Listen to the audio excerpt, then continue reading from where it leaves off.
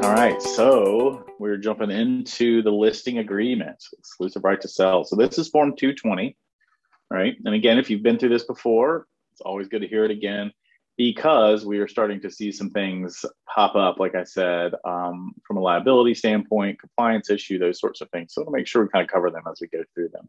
So what that will mean is we'll go through quickly some certain parts of it that I don't see as much of an issue right now, but that does not mean it's any less important. Just want to make sure that we do these differently each time so they stay relevant and fresh. So jumping through, the first part of the listing agreement simply talks about basically the parties to the transaction. Basically here, you're going to put the sole owners of the property and Keller Williams Realty. You can specify what specific office you are in. It's not as important. However, it definitely would be better to have Keller Williams Realty, West Ashley, Keller Williams Realty, Mount Pleasant, Islands, Key, Chucktown, whichever one you are. So make sure you put that in there. As far as having the owners that are on there, it's probably a good idea to look up the deed. You can always ask them for a copy if they have one. If they don't have one, it's an easy thing to look up. And quite honestly, I'm actually going to put a quick Broker Minute video on my Broker Minute list here on how to go look up the deed to a property, because that will be very helpful, and it helps you make sure that they understand that they understand what's on the deed to make sure that they agree to it. We are seeing a lot of situations recently where it's popping up at the last minute, where the property may have been, what's an example? We had one where a property was inherited by a handful of siblings. One of the siblings didn't want anything to do it. They quitclaim deeded it over to the estate. The other siblings wasn't really discovered until closing that wasn't done properly, right? Was not known to the sellers. The siblings would have had no idea what that looked like. It was not something that they intentionally withheld. However, it did cause some issues towards the end. And technically what happens with that is you now have what they call an unmarketable title. So that does put them in default of the contract. So you want to make sure that they are able to actually market and sell the title. I'm actually going to jump onto the contract now, realizing I did not have it up as I was walking through it. So that's, this for the first part is what you want to make sure you have in there, the complete ownership on there.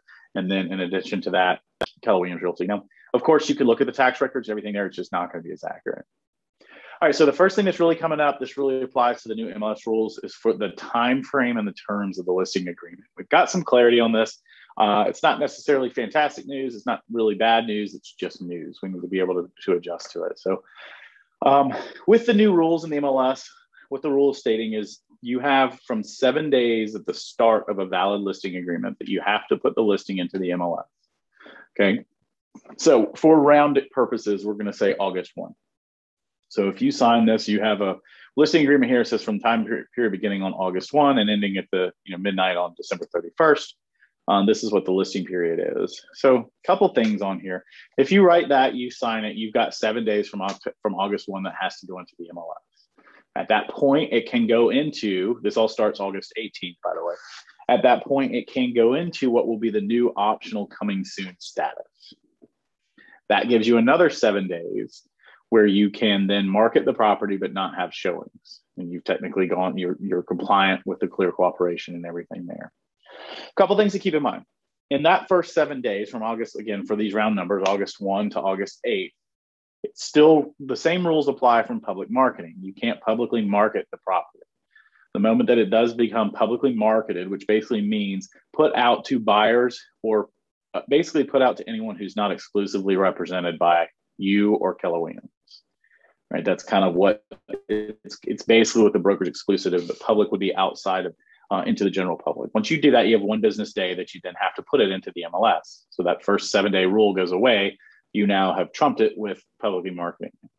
You still have 7 days that you can use in the coming soon status to obviously publicly market at that point and withhold showings. Okay, something to keep in mind. Now, one of the workarounds that a lot of people like to do, and this is something that I was a proponent of as well, because we all know that in a lot of situations, particularly if you're looking at properties that are needing to be prepped for work, things to get done, photography. I mean, in this market, sometimes it may be hard to get photographers out there within that period of time. You may need more than 7 days. So what we'll do is we'll put in a later date in here. Let's just say, for instance, You've got a seller who's their second home, right? You met with them, they want to list their home, but they're not going to be able to come back to the end of the month to do everything. So really, they're not going to go into the MLS until September. Well, if you sign that today, you no longer have the unlimited rule where you can wait to put it in there. So what you do is you say, okay, your listing agreement does not start until September 1. So you've got the listing agreement. However, you don't have the 7 days trigger until September 1. So that is a workaround for that. Now, here's the thing. Here's where we're at risk.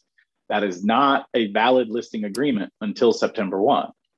So if that person runs across another agent that says, hey, tell me about what you're doing with your house. And they're like, well, I'm looking at selling it, but I've got a listing agreement that starts September 1. That agent, they're fair game for that agent to say, well, here's why I'm better, right? Of course, they wouldn't say it that way. But let's say they said something that made them say, well, you know what? This agent does sound like they're better than the other one. And they decide to go with them versus you.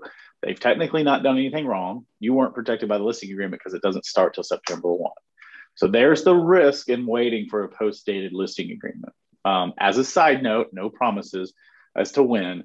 What we are looking at doing to help as a workaround in that situation is having some sort of internal agreement that we have drafted up from an attorney, which is basically like a marketing reimbursement agreement. Because we market properties very well, we go above and beyond. That takes time, effort, and money. So if between now and September 1, if they find another agent that for whatever reason they decide to go with over you may be out money, you may be out time. So we can have some sort of marketing agreement that could possibly say in the event this does happen or a certain amount or whatever it may be. Again, that's kind of 2.0. We don't have that yet. However, it's sitting on the attorney's desk to take a look at. So bottom line is, yes, you can quote unquote get around the 7 days by putting a later listing date. Just know you're not protecting yourselves from other agents during that. You're not insulated just from having a listing agreement. At the end of the day, keep in mind, if that's happening, you can't do any marketing at that point. You can't do internal marketing. You can't do public marketing because you don't have a listing agreement. So should you decide to do some marketing at that point, there's some licensing law issues that we triggered that we'd have to deal with. So, all right, clear as mud? I have a question. In the past, I used to leave the dates blank. Right. And then have them sign the listing agreement. And then when they were ready to go, I would put in the start date and end date. And I guess that's not right either. Yeah, same thing would apply, except in a different way. So with that, technically, you don't have a valid contract because you don't have the final terms. And terms do have a start and end, would include start and end time. So if you don't have that in there, you really don't have a valid agreement. Here's the deal, Gene. It brings up a good discussion overall. I mean, honestly, having the start time and end time would protect you. Here's how I look at it, and this may be naive, and people are pushing back that it may be a little naive. If Tyler says, hey, I'm gonna list my house with you, and I'm like, okay, cool. And we sign from September 1 to December 31st. I feel like I'm much more protected than just by saying, hey, we'll wait and sign the paperwork on September 1. Doesn't mean he can't go out and work with another agent. But quite frankly, if you set it up in a sense where he then goes and finds another agent, decides that he's not really going to honor this agreement that starts in September and work with someone else, I mean, in my opinion, there's probably a red flag there anyway. Again, that's where I tend to maybe morph in my naivete with contract law, because anytime I bring that to the MLS, the South Carolina associations attorneys, all of them, they're like, I think you're naive to think that you're going to change the seller's loyalty to make it more to you if they find out they actually don't have a valid agreement until September 1. So that's why we're working on maybe some additional paperwork to have. All right. So we have a raised hand. Do you have a question? Sorry. You have owner written on there. So it says owner raised hand. You're muted.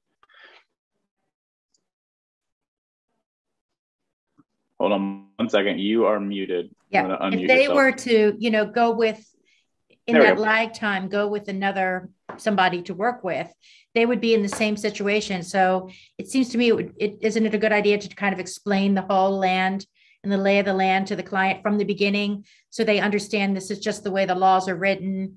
You know, we're going to do 100% for you. Yeah, 100. Yes. I mean, that would be the way to explain it, because you're right. If the next person says, you know, they're saying, well, we're not going to go till September 1 either, they really don't have an agreement. The question then asks, what happens if they sign an agreement now that goes through September 1, when they have an agreement saying they're going to start a listing with you September 1? You can't have an exclusive right to sell agreement with two people. So there really then becomes a conflict, which again, this is where we go into that whole discussion, similar to we do in the purchase and sale agreement, where it's not as important to find out who wins the battle as much as how do we, Chris Grace with Butler College, he's a fantastic attorney at Butler College. Where I'm going to have him do some interviews with some different topics. He put it great. He said, you know, while a lot of people are arguing point, we really need to be problem solving. Right. And I was like that. And what he means by that, or principle, not point, he says, you know, the principle of it is I've got a contract. Or the principle of this, you can't have two contracts. The point of, he's like, that's nice and all. And you might be right. And should you go to court, you might win. And maybe we look at problem solving to figure out how we do it. So in this case, how do we pre-problem solve? Which I think the point that you just made is exactly right. Explain this to the seller. The intention of me doing this because you need time. You needed time to put it on there. I need time to get the marketing done. So, you know, here's why we're post-dating it. Just understand, you've got to decide as a business owner if you're comfortable leaving a post-dated listing agreement open in the event that they may get quote unquote poached. And I hate to use the word poach because I don't want to set you up for failure that you have a dog in that fight, because they're technically not being poached. Right. So good questions. All right, let's jump back on. Second part, we're going to review that time frame again when we get down to the types of agency, or the MLS side of it. So again, full description of the property you want to have here. You know, one thing you want to keep in mind is tax map numbers matching addresses. I know we're starting to see a lot of land come on the market, and so if you have some assemblage assemblage properties where you have multiple pieces of property that are being sold together. You know, we just had one with an agent had 5 different properties that actually sold as one. So they actually had 6 total listings. They had the 5 individual properties, and then they had one listing that was all of them assembled. They were willing to sell it either way. You know, for that, you technically do need the 6 different listing agreements, right? You'd have a listing agreement for each one of the tax map IDs, and then you would have one listing agreement for all 5 of the tax map IDs together. You can't make up a new one, and you would just make a note on there as assemblage. If that happens, you want to make sure that you engage the seller's attorney early on. Say, hey, here's what we're doing. We're putting together a possible assemblage. Can you go ahead, start running titles, start pulling all the information on these, so you don't run into a situation where, for whatever reason, you may have a lien on one of the properties or some sort of clout and title on one of the properties, but not the other 4 because of time, you know, decades of whatever on there. So just want to make sure you keep that in mind. As always, the more information you can put in this section, the better. If you don't have the information, dash it out. Joseph, I have a question. For whatever reason, it can't be filled in. Go ahead. I've got a potential client who has a 34-acre piece of property that he has subdivided. So it has 5 separate TMS numbers, but he's selling it. There's one owner and he's selling it all together. Does that go on one listing agreement? If he only wants to sell them all together, then yes. Okay. And you would have them, you'd have like a master listing agreement with all the tax map numbers on there. Now, same thing applies. I would definitely make sure you engage the attorney that did the subdivision of it to see the best way to market it, make sure they can be marketed. It was properly subdivided. Then, you know, in that case, and I would tread lightly on how much involvement you have on gathering that information without their help. Because what you don't want to do is run into a situation where you're marketing a property that's already been subdivided. And then in the due diligence process, they find out that there was some incomplete work done. And now you've got, you know, false advertising or something like that. Not that it's false, but it just may not be the correct information.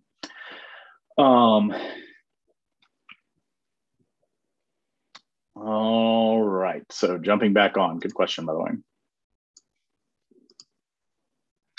All right, so consenting to dual and designated agency. I'm not going to spend a ton of time on that. We did cover that basically a lot in last week's contracts class. But again, just a couple notes to remember. They've already supposed to have seen the disclosure agreement disclosure statement at this point. So make sure that you're not popping it on them right here where it says that they've already been given this.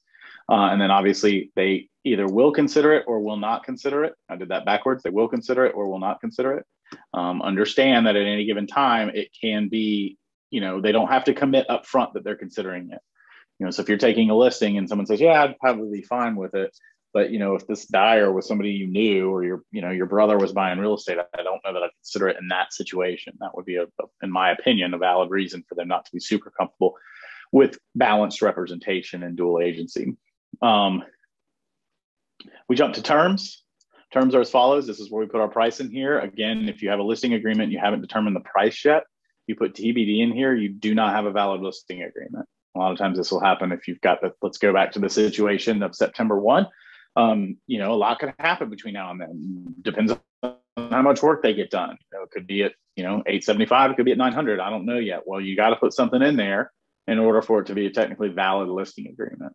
So be careful you're not leaving anything blank on there just because you don't know yet, and then assuming that you have a listing agreement in place, particularly now that we kind of have that 7-day window of having the valid listing agreement and actually putting it into the MLS. We do talk about our total brokerage fee here, which is the total commission 90% of the time, and is how much you are paying out to the cooperating agents, if any, on page 2. There should be no variation or exception in the amount of fee or commission to be paid unless specified under paragraph 28. What this says is that you're taking a listing and it says it's 6%. I'm going to offer out 3. There is no variation or exception in the amount of the commission unless I specify that differently. So if I have, an unrepresented buyer come in, or if I double side the sale, my commission is not changed unless we agree on it separately, at which point it would be variable rate commission. So you just want to make sure you spell this out to them. Again, you might want to word it a little differently. This isn't a super sexy way to put it. So if you're talking to your seller, you might want to simply word this differently to say, what this means is we've already agreed to this. The amount doesn't change or vary depending on any circumstances, right? So if, this is paid regardless of agents that are involved. Couple points on this. It does defer commission until the closing date. However, it does say that the commission is earned when you have the property under contract. Okay. Again, that's really more for your situational awareness. Just understand that it's, the reason we say that is if the seller defaults on this at the last minute or breaches contract, they could be responsible for their commission. I don't know if that's going to be part of your selling value and your listing presentation. However, it is something for you to just keep in mind of. There is a protection period.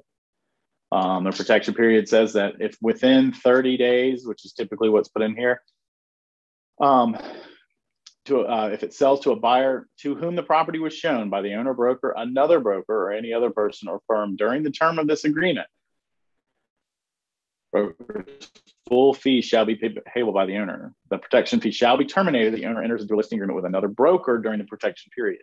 So a couple of things to keep in mind in this. One, it only applies to buyers that actually looked at the property while it was listed with you. This does not mean if someone new comes along that did not take a look at the property, right? But if that buyer looked at it either through you, through another broker, whatever it may be, then that's who it would pertain to. Now, the reason I kind of pull the screen back up to clarify the broker thing is, let's say you do have a situation where you have a Keller Williams listing that for whatever reason expired, withdrew, and they do decide to switch to a different agent. I'm not encouraging going out and soliciting to Keller Williams expired agent or listings or anything like that. I'm just saying, let's say something happens and they decide their listing expires with one, and then Jennifer knows that person, and Jennifer says, hey, I'm going to relist. That does not technically does not terminate the protection period. So if you happen to be taking that listing and you know that it was held by a Keller Williams listing prior to this or within the last 30 days, reach out to me so we can make sure we properly handle that. 9 times out of 10, it's not an issue, but you don't want your seller to be responsible for paying 2 agents. Now, at the end of the day, it does solely come down to the broker, and I'm not going to hold that seller to paying 2 commissions. However, I want to make sure I properly communicate with the original listing agent. Okay.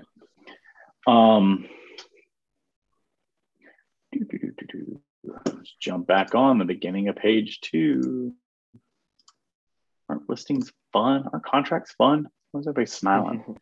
Jean had to turn her camera off. She's smiling so much. She loves contracts so much. She knew we wouldn't be able to take it.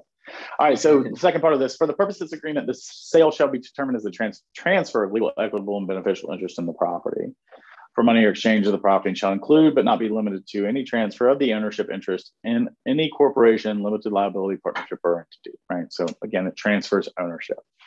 Compensation to other brokers. This is basically where you're going to map out what you're paying out of the commission from each one. Sub-agency is not, this is just a clerical error. It should not be in here. Sub-agency is not an actual valid representation in South Carolina. So this one here would basically be NA. Buyer agency and transaction brokerage, which is non-agency, which by the way means any buyer that is not represented by an agent, right? So whether or not they can work with an agent from a transaction broker standpoint, or if they don't have an agent that's working as a transaction broker, you then by default become the transaction broker. Okay, it's basically the non-agency relationship that happens in South Carolina. The reason I get so meticulous on this is, it states in here that you're going to pay them a percentage.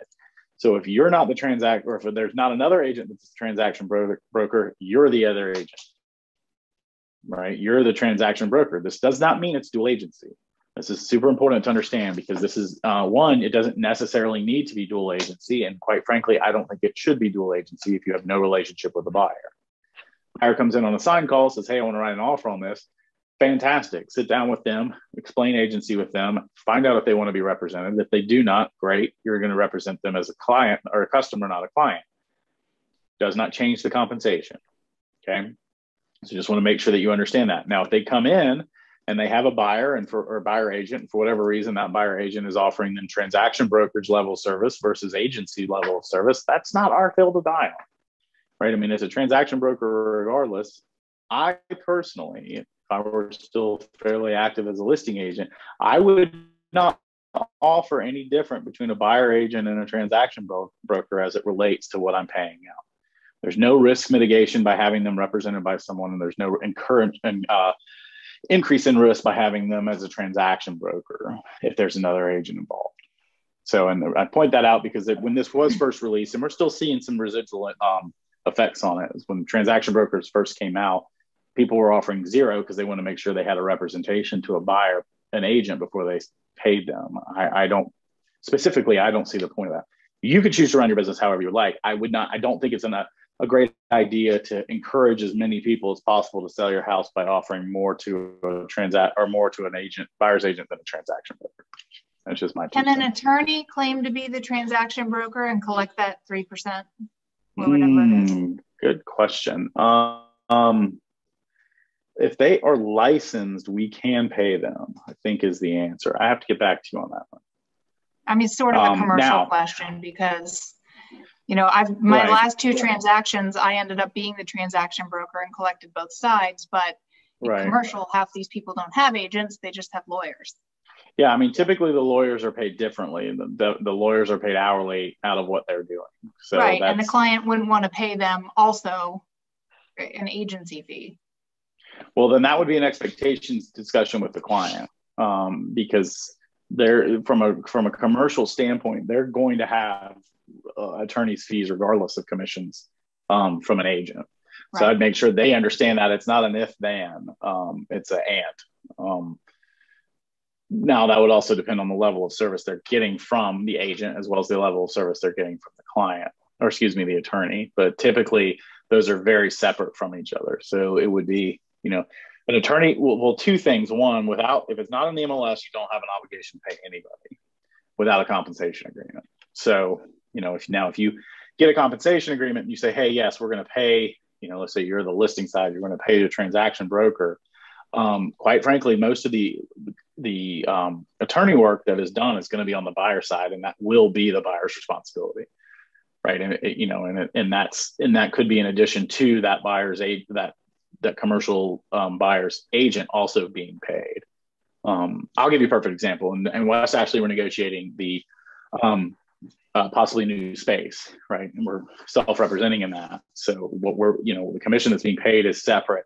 We may be paid that, but as the client, we're having to write a check for our attorney to review everything from a legal standpoint. Because at the end of the day, you can't practice law. So there would be two different fees that will be incurred by the clients on there. Thank you. Mm-hmm.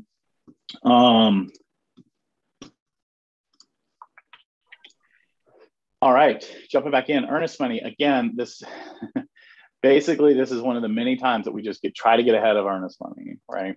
Earnest money, owner authorizes a designated escrow agent as designated by the sales agreement to accept and hold on behalf of the owner earnest money or escrow deposit made in accordance with the terms of any agreement to buy or sell real estate for the property. In the event of default or forfeiture by a prospective buyer, owner will reimburse escrow agent any costs incurred by escrow agent, including attorney's fees, as a result of the release of payment to the owner of any of the earnest money deposited, and such reimbursement may be made by broker from the earnest money deposit. All earnest money will be deposited in escrow's accounts. Basically, what this says is there are fees that can go into it should the escrow agent want to charge the fees. This is the bold one you want to make sure they understand. Owner understands that under all circumstances, including default, broker will not, and this also means escrow agent, okay? You can just cross it out, put earnest money will not be dispersed to either party until both parties have executed an agreement authorizing the disbursement or until a court of competent jurisdiction has directed the disbursement. Okay, so again, this needs to be made very, very clear. Earnest money goes nowhere without either a court order or written approval signed off approval by both buyer and seller. Just recently had this conversation earlier today from an agent says, well, the buyers are worried that the earnest money is no longer there. That's not possible. It isn't, or the seller's worried, it doesn't matter. It's not possible. The earnest money is protected by the state. So the clients need to understand that this is a state regulated. This is why I'm so grateful that we decided a few years ago to not hold earnest money anymore. It's like a completely separate job accounting for and liability wise for earnest money. It is state regulated. It cannot be released until what is said here. Even if it's completely obvious that the buyer breached or the seller's breaching, at the end of the day, it's not punitive. Earnest money is not designed to be a punitive damage. So it's not just released or liquidated based on the default. Okay. All right, jumping back in. Signs. Owner grants the buyer broker permission to display signs under contract, sales pending, or similar. This goes through the broker's duties. Broker agrees to employ the best efforts to secure a contract of sale or describe the property in such terms. Broker's efforts shall include the direct efforts of broker's organization to bring about the sale, advertising the described property as broker seems advisable, and those advertising media and merit customarily used in the area. Furnish such additional information as necessary to cooperating real estate brokers in finding a buyer. You're contractually obligated. What this says to me is you have a contractual obligation to update your clients on a regular basis. I know that seems foreign right now to have actually a long period of time where you have to update your client. Days on market are creeping back up. We are probably getting back to a time where it does take a little bit more than 3.5 minutes for a property to sell. So this, you just want to keep in mind that the contract states is you're contractually obligated to keep the owner informed of the process. Owner understands that the broker makes no representation or guarantees as to the sale of the property. You might want to reference this should you have a property or a seller that wants you to list it for more than where you feel is necessary. Upon the termination or completion of this agreement, broker shall keep confidential information about the properties confidential.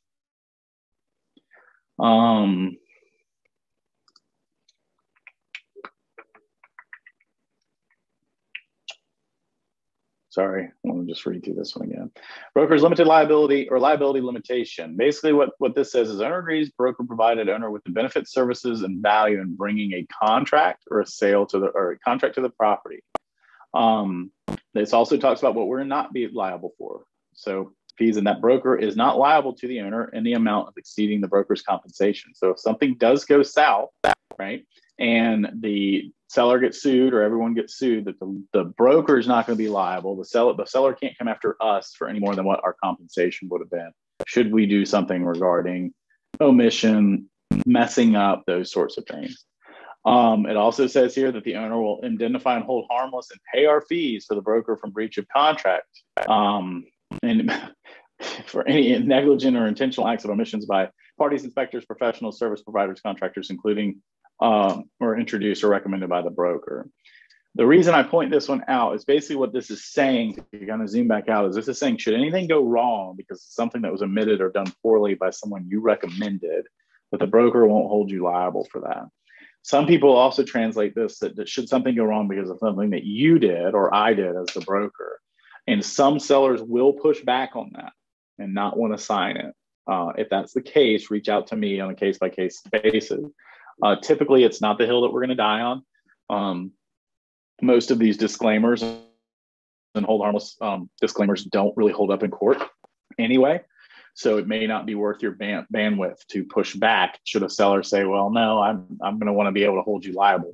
Now, when they say that, you might want to go ahead and make a little note back in your mind to possibly keep your eye out on this person, because they may be fairly trigger happy in litigation and always quick to be pointing fingers. So just something to keep in mind. All right, paragraph 8, the owner's duties. This basically says, hey, by signing this agreement, here are the responsibilities you're taking on as a seller. You're going to give me information that's correct concerning the ownership and the operation of the property and any encumbrances and liens affecting the property. This is a great trigger to say, are there any liens that are attached to this property that would not have shown up maybe in the tax record or something like that, which would include but be not limited to solar panels, which you could possibly see, financing of any systems that they have in there. We've seen this lately with HVAC systems. People got a brand new HVAC system and they financed it, and the early payoff is more than they can afford or than they want to afford. So these are all things that come up as encumbrances or liens. You just want to make sure that you maybe use this part of the contract to say, hey, what's going on? Make sure they keep you abreast of any inquiries on the property. Permit the inspection and showing of the property by broker or broker's agents and by agents, subagents, or prospective buyers is deemed reasonably necessary by the broker, and to cooperate in the scheduling and carrying out of such showings and inspections as is necessary. This is something to keep in mind. We've recently seen this. I hadn't even really thought about it until rereading this part of the paragraph.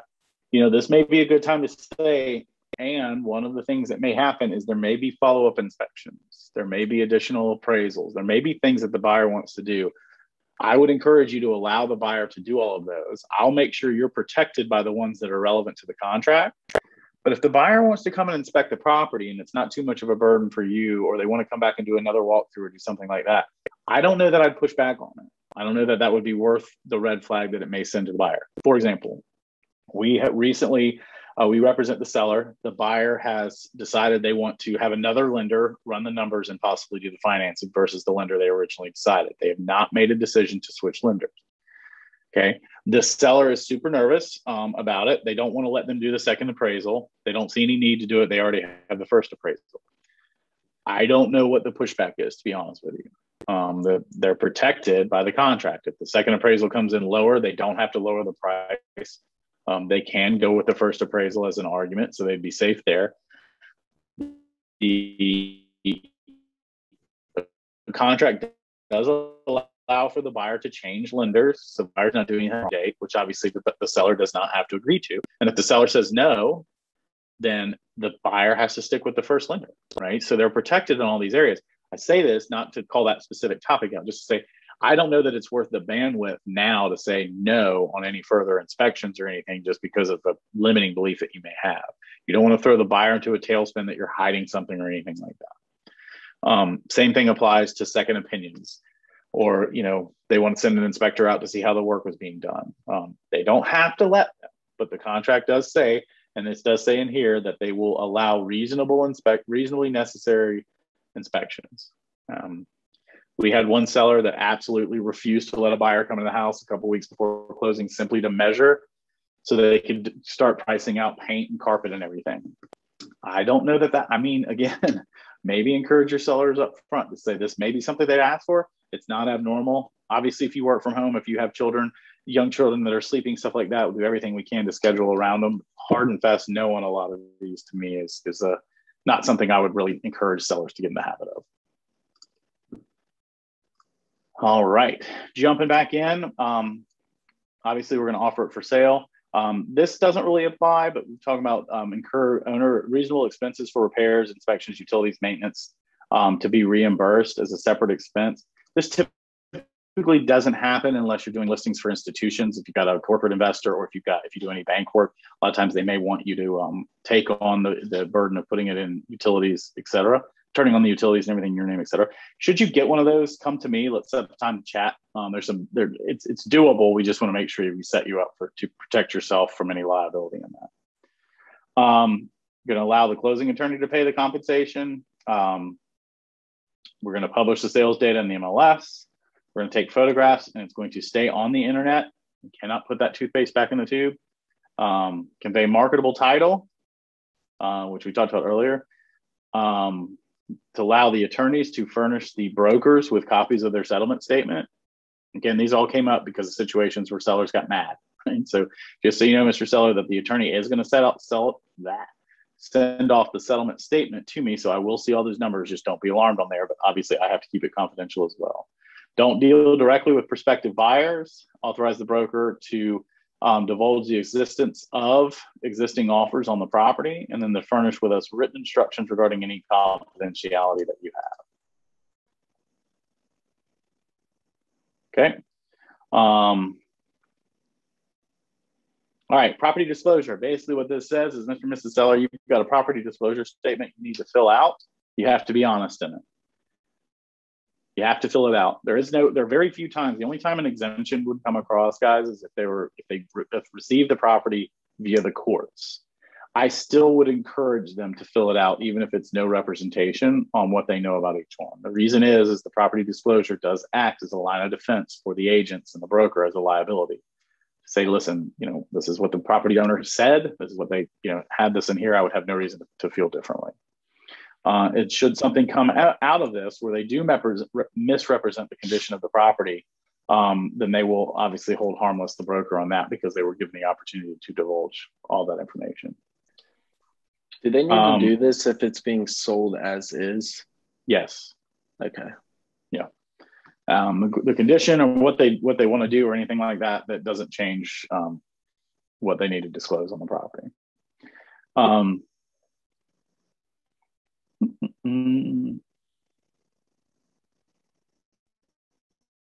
This basically goes through disclosure. Owner authorizes the broker to disclose the information about the property, which basically says, once you fill this out, I can let people know. This also lets them know that you have permission to disclose it, and should something come up, you have an obligation to disclose it. So, they disclose everything in there. They don't know about a leaking roof. Deal falls through. They don't want to put the leaking roof back in the property disclosure. They don't want to change it. They just want the buyer's inspector to find it. You're obligated to disclose it as a material fact. So just make sure that this is an area where you're protected in that. Taxes basically says that they will comply with the taxes regarding withholding if they're out-of-state taxes. Any rollback taxes will be taken out at closing. Any property taxes, any taxes that are due or owed by the seller, they agree to pay off in order to sell the property. Really kind of a redundant phrase because they talked about this earlier with any liens on the property.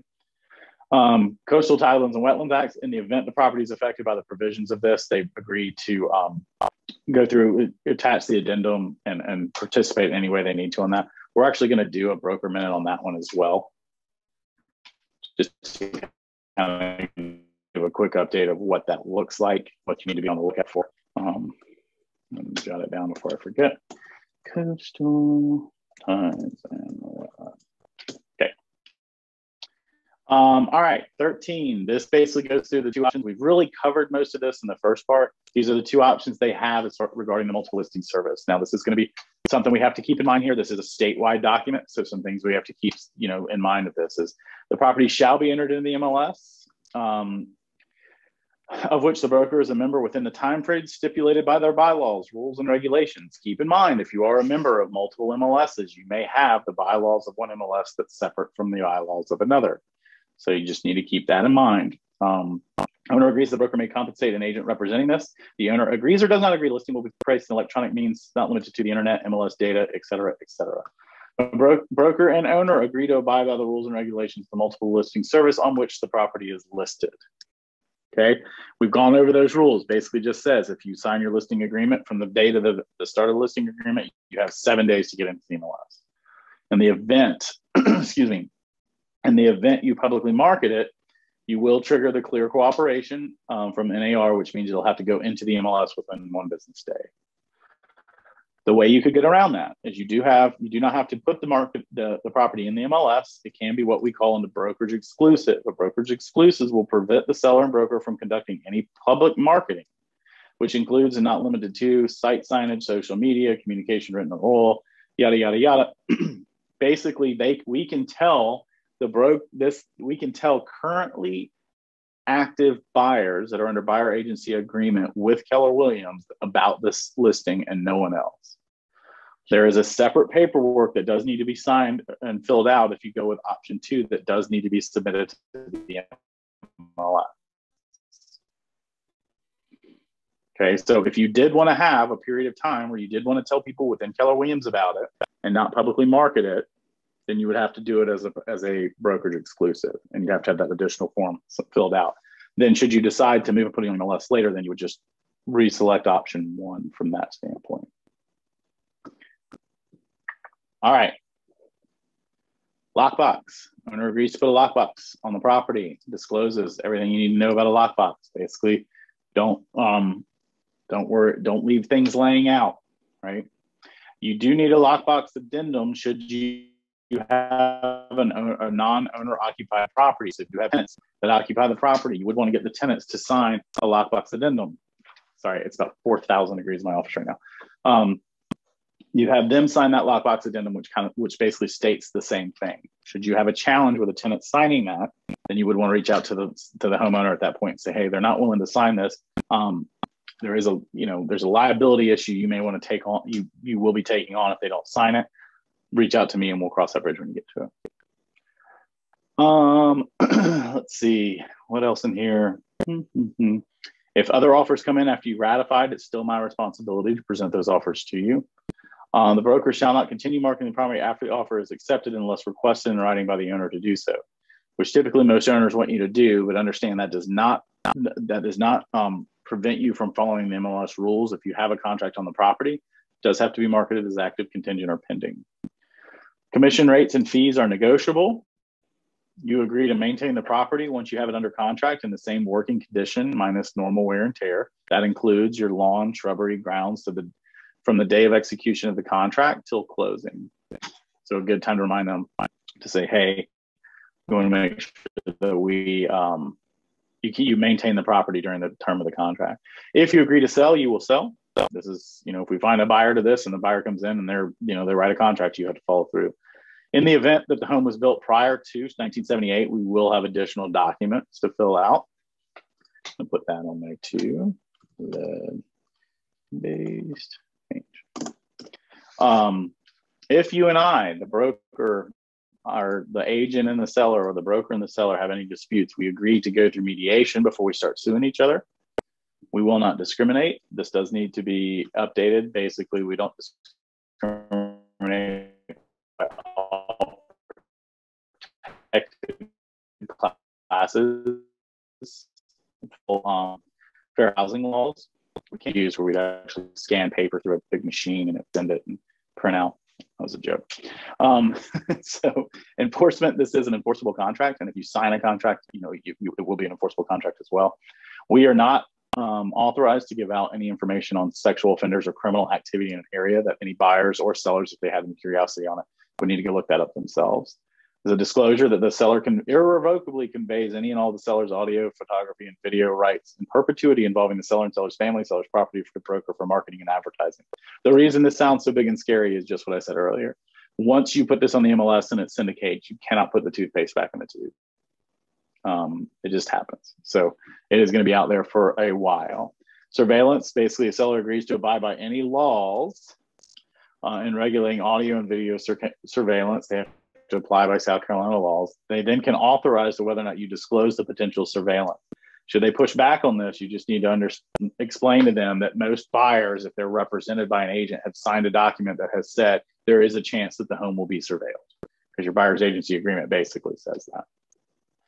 Other terms or conditions, this would be where you put something in as far as variable rate commission in the event you took a listing and they were for sale by owner for a while and they, had 2 buyers that were hot prospects and you agreed to take a discounted or no commission on those 2 buyers, you would put those things in the other terms and conditions. This big, bold, scary paragraph says that you understand in the warrant that they own the property and have the authority to execute this agreement. It's a legally binding agreement. And if you have any questions about it, you search further assistance if the contents are not understood. You acknowledge the receipt of a copy of this agreement, or excuse me, a copy of the agency relationship disclosure, and they agree to receive communications from the broker at the email address provided below, which is where they would put their email address, just again, consenting to hearing from you. All right, listings in a nutshell. What questions do you have? I was away for a couple of minutes. The very beginning part regarding the times, I know you said there's a 7-day window after signing the listing agreement before you're required to put it on MLS. Correct. Did I understand correctly that after that 7 days, you can put it as a coming soon listing, which gets you another additional 7 days before you're required to put it on MLS? So you could really have a 14-day window before you're required to put it on MLS? Kind of right. You have a 14-day window before you need to allow showings. You have 7 days to put it in the MLS. The MLS status, the coming soon status is an MLS status. So you're technically putting it in the MLS at that point for everyone to see it. You can withhold showings for 7 days at that point. Okay. Now, the other rule that came out, the third part of these rules that came out was, in the event let's say you do all that compliance, and then a few days later or a couple weeks later, they decide to take it off, they want to withhold showings. At that point, if they're going to withhold showings for longer than 7 days, they would have to move it to temporarily off the market. Right. They couldn't leave it in there as active with no showings for more than 7 days. Okay. Cool. All right. Anything else? Well, cool. Well, there we go. Contracts or listings in 53 minutes.